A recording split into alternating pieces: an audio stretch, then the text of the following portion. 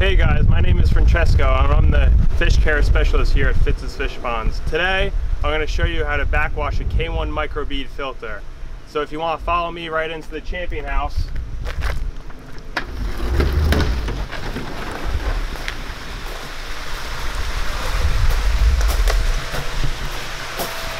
the pump. From there, what you want to do is you want to close the inlet valves. Here, on this system, we have two. So we have two bottom drains. Actually, if you want to pan back over there, I'll turn the aerator back on.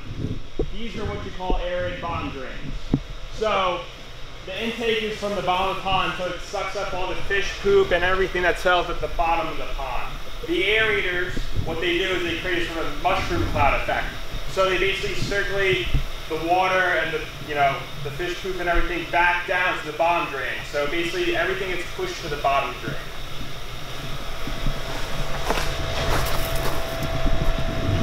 Each bottom drain will draw about approximately 8 feet in diameter. So that's why we have two on the system, and it works out great. We have no settlement on the bottom whatsoever. Okay, so from here, on the multi-port valve, you're gonna turn this to rinse. Then you plug in the blower and you turn this valve.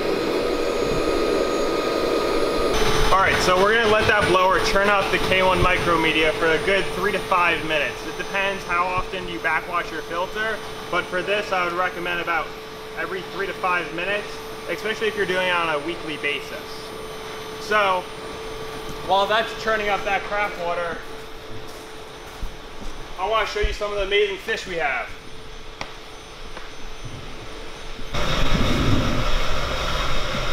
Alright, so this right here is one of my favorite fish. One of the reasons it's my favorite is because it's my fish. I left this fish in Japan to grow out for a year. I got it as a tosai. Tosai meaning same year in Japanese. So I left it with Shintaro Koi Farm to grow out. Actually, there's one of the fish Saito helped me pick out to grow out. And I'm really happy with how it turned out. Unfortunately, it wasn't a female, but he still has an amazing pattern. And as a 2-year-old, to be 19 inches in length is still an impressive feat. We'll put him back, and we'll get another fish up.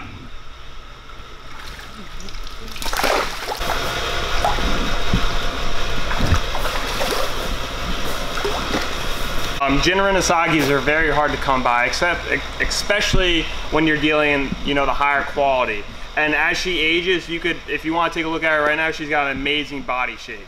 She already has those really nice, what we call shoulders, even though koi don't technically have shoulders. You can tell she has that very nice torpedo pattern to her. And very thick tail. So as she ages, she's going to be a monster. She's going to, my best guess, probably get at least 28 inches in length. So even with these tanks being approximately 16,000 gallons each, luckily we haven't had too much trouble when we're trying to catch a single fish to get in the net. I'm going to take some of the credit myself. I think I'm pretty skilled. But I gotta give a lot of credit also to these nets we started importing. They're called Irabu. All carbon fiber manufacturing, super light. They glide right through the water, minimal drag, and they're a must-have, especially if you have any big fish and you try to catch them. Just a regular run-of-the-mill net, is not going to cut it.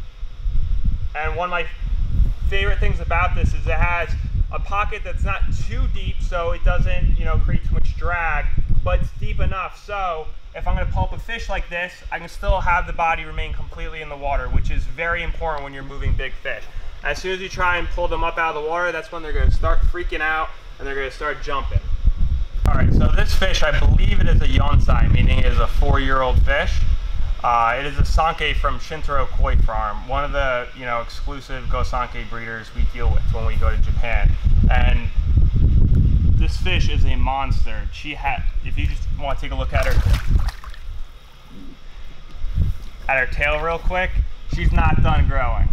This fish right now, we'll put her in a tub and we'll measure her. She's probably about 30 inches right now, but you know, in a few more years, she'll definitely be past that.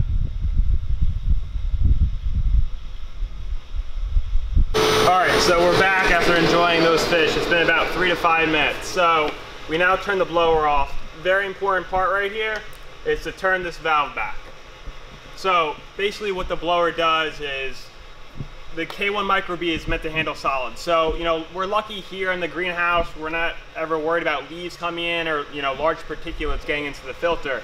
But in a natural pond setting like the one I have at my house, it's a must-have, because when you're getting, you know, slightly broken down leaves and everything chopped up by the pump and ran through the filter, the K1 Micro Media is going to basically capture all of that. And basically what the blower does, it's going to blast that apart, and it's going to make sure that your filter uses a lot less water while backwashing, which is, you know, very important, especially if you're doing it, you know, once a week, and sometimes take quite a bit of water. So what that blower does is it basically breaks up that media beforehand, so you're not using the water to do that. So from this step, what you're going to want to do is open up the inlet valves, and then plug the pump back in. And right here, it's going to run pretty dirty.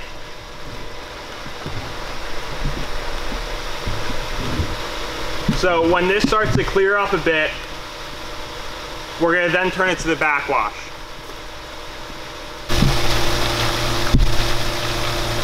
Okay, so it's cleared up quite a bit from when it was originally running.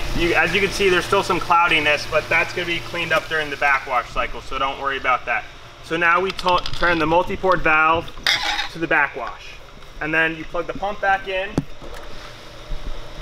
and this is going to start running clean, and then eventually it's going to turn dirty, maybe even turn to this sort of puke green color.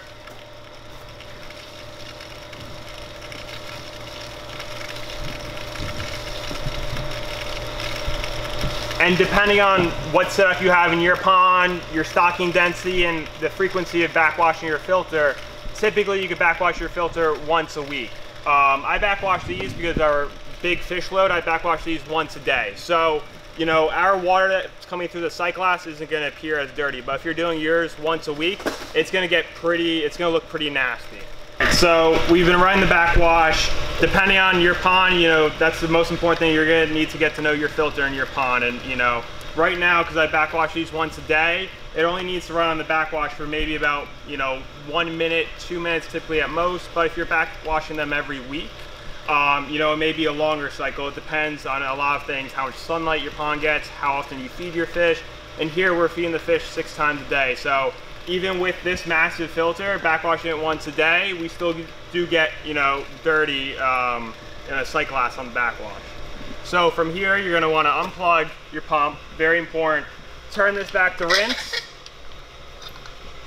And this is what this is going to do. This is going to rinse the media right after it's done backwashing, because you still have a little bit of particulate to clean up in the filter. So you're only going to want to run this about between 10 to 30 seconds. As you can tell, it's already ran clear here. So from there, very simple, unplug the pump once again. Turn it back to filter. Plug the pump back in. And as you can see, it's going right through the return pipe right now. And that is how you backwash the K1 Micro Bead from Evolution Aqua.